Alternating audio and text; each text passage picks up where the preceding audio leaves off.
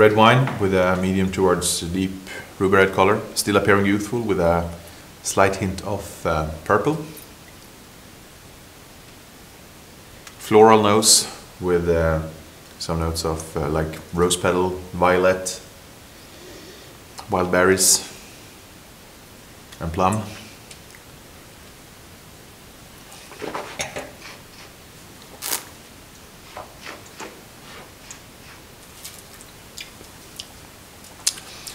Good density and grip on the palate.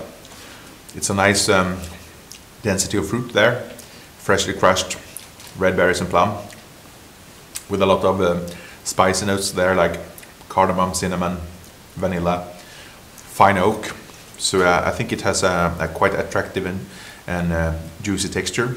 There's quite finely grained tannin, still without a huge concentration, rather I would say mid-weight.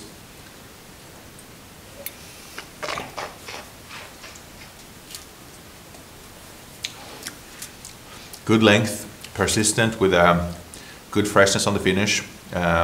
Really nice drinkability right now, and